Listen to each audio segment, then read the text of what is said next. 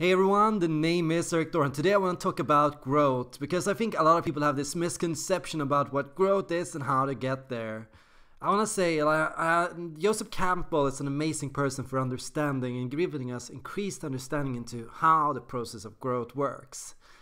That often we believe ourselves to be locked in this inner battle against this darker version of ourselves. We see ourselves as torn between like the good angel that sits on our shoulder and says, you can do it, you can succeed, and that dark devil that says, fuck it, screw it, who cares, it's not gonna work, let's just screw up everyone's life instead. But often I think it's not that easy to imagine a clear antagonist or a clear protagonist in your life. A lot of people don't have a clear developed voice that is good and a clear developed voice that is bad.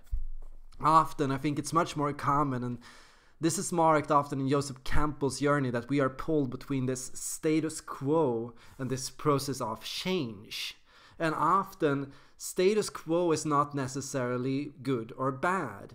Neither is change necessarily good or bad. Often we stand on this journey or this starting point and we feel like an urge to go and jump and take a leap towards change. But often we have no idea if this change is going to be good or bad. And here is often the real conflict. The real conflict is this change going to be worth it? Is it going to make my life better? Or should I remain here where I'm to some extent content or satisfied to some extent? And this is an ongoing journey. I think a lot of people move from this stage and eventually decide, yeah, I want to take a leap for it. And the reason is, like, we all desire to some extent change. We have the realized version of ourselves, the already realized you, and you have the you that you feel pulled towards becoming. And in here, like, that's why we all tend to make the jump sooner or later. Very few people stay locked in this status quo forever. You can wait 1 year, 2 years, 10 years, but eventually you do it. And to some extent that raises the question, why not start sooner rather than later? I think, however, that as you move forward to this journey, you can start on a progress of change. You can start taking up new projects, and you can start going forward and making changes in your life. Perhaps you're trying to lose weight, perhaps you're trying to become more active, perhaps you're going to the gym, perhaps you're starting up a new business. But to some extent you find yourself like you're just staying at home watching Netflix, you're not doing anything, you're just you're starting to like eat chips again, and you're skipping gym, and you're not going out, and you're back to that normal rut, back to that normal comforting routine. And that's also a part of this challenge. Status quo is a stronger influence than you might think. Status quo, interestingly, is not you. Status quo is on the other side of the crossroad. Often status quo is kind of like where you were standing just a second ago. And there is an equal pull towards like the position that you were in 1 second ago as to there is to what's going to happen next. You're constantly moving forward, and we're living in a time that flows. We have this consciousness, we experience like we're moving forward, we're taking new steps. There's constantly something new happening. New second, time is flowing when we experience this consciousness.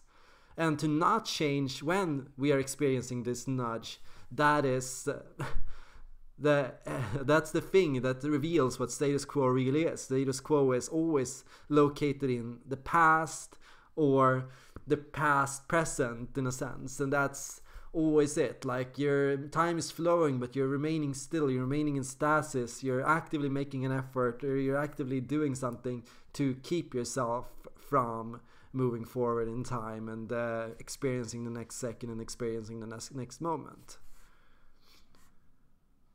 So we're imagining ourselves in this battle, this grand battle against the devil and the good guy, and we have this clear view from Disney and from all the things that we've seen in life and the books that we read, that this is how it usually looks for most people. Change is basically this clear Jedi way where you're doing the right thing, you're protecting the good people, you're fighting for the people you care about, and You're fighting against this big baddie, this super evil, this really terrible thing, but often today that's not how it is. And I do encourage you to move towards, and I think often a sign of growth is getting a clearer protagonist, getting a clearer sense of stakes, getting a clearer sense of what it is that you're afraid of. I think a lot of people remain stuck in stasis because they never describe what they are afraid of. Yes, there is an antagonist.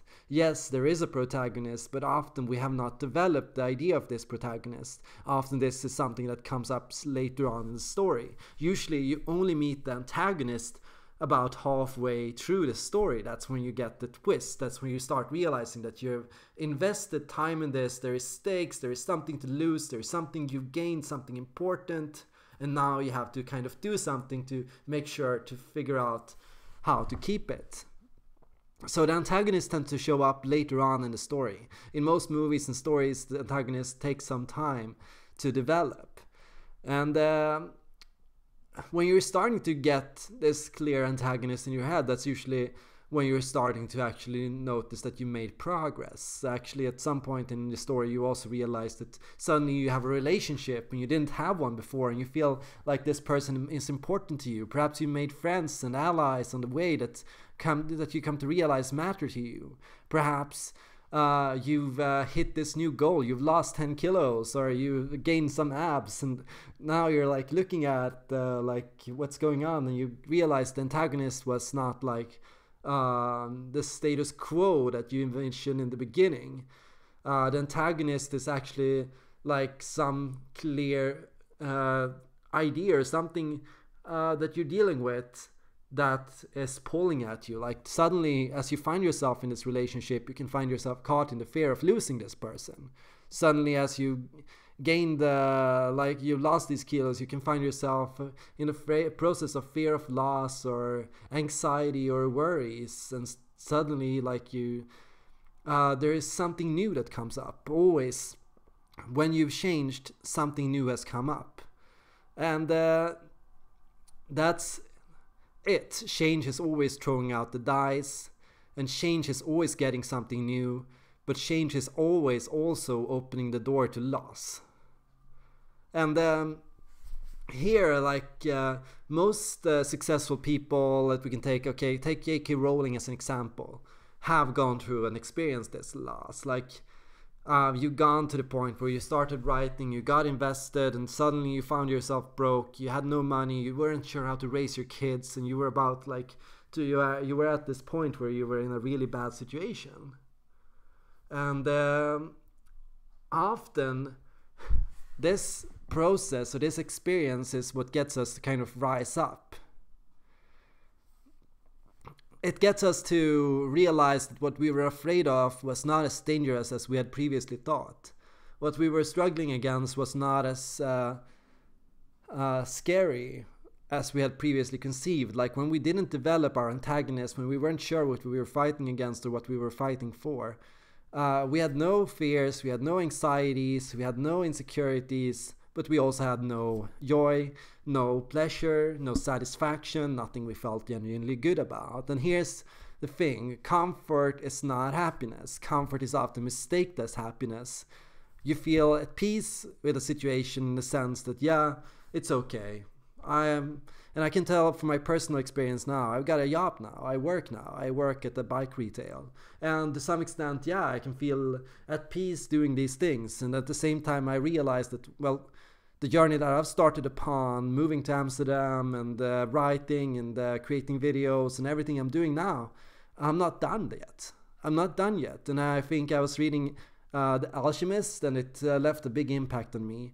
Because in The Alchemist, there came a point where he was searching for like this big grand quest. There's this treasure that he's been dreaming of his entire life.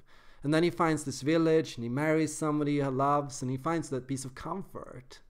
And suddenly he doesn't want to keep moving towards that treasure. He doesn't want to lose what he's built up, the comfort that he has. And the comfort is alluring in the sense. The comfort can come at any time in the sense of,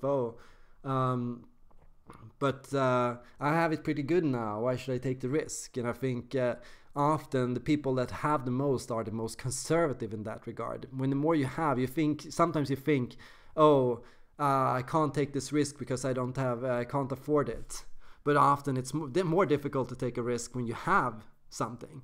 When you have something, there's actually something to lose, and then you don't want to throw the dice because you don't want to lose it. So when you want change, it's actually easier to start up change when you don't have anything. Also, that's why I give the advice to people that want to start changing their life: close a door.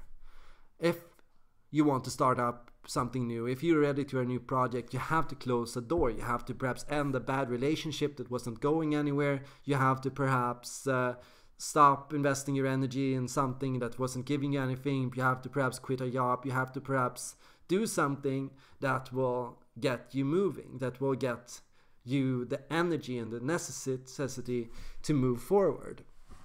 And that always becomes true. You always have to rebalance, you always have to reprioritize to make sure that you're moving forward and that you're not staying still. Because you don't want to stay still. Because staying still means losing consciousness. That's the strange thing about it. Consciousness is a thing that's constantly moving forward. Time is moving forward, and so consciousness has no choice but to also move forward. And so if you're not moving forward, you're losing consciousness in the sense that you're not becoming aware. There's no new information to take in. There's nothing new happening. And so your mind shuts down.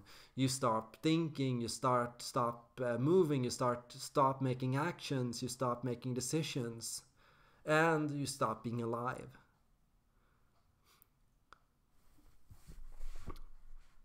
Touching onto MBTI, I think the perfect metaphor for you is your personality type. The perfect metaphor for this antagonist, this rival that you're fighting against, is your inverse 4 letters. An INFJ's biggest rival is the ESTP. The INFP's biggest rival is the ESTJ. The INTJ's biggest rival is the ESFP. That's what you're kind of fighting against, inside yourself, the regressive part of yourself, the childish part that doesn't believe in you, that doesn't trust that you are good, that what you're doing is going to work out, that doesn't believe in your vision. And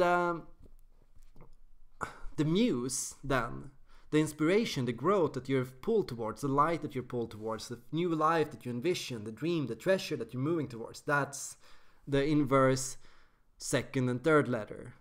That's the inverse 1st and 4th letter. So for an INFJ, it's the ENFP. For an INFP, it's the ENFJ. For an INTJ, it's the ENTP. Just take the first and the last letter and flip them to find out what is outside your comfort zone, but within your interests and within your values. And finally, to understand what your autopilot is, flip the middle 2 letters, the 2nd and the 3rd letter. So for an INFJ, your autopilot is, your comfort zone is, your static mode is, what you're lost in when you're binge watching Netflix is the ISTJ mode. What you're binging in as an,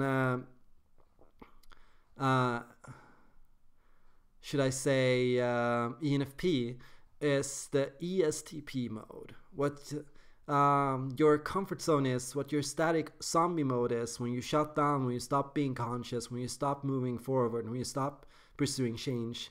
For an INTJ, that's the ISFJ. So be wary of these things. Notice these things in yourself. Notice that different types are representing different things for you. Notice as an INTP that your biggest driver for growth is the ENTJ. Your biggest regressive part of yourself, your inner rival, is the ESFJ. And finally, your autopilot, what you are pulled to remain in, and the status that you want to stay in, that's the ISFP. That's all for today. Thank you all for watching, and I hope to see you guys in the next video.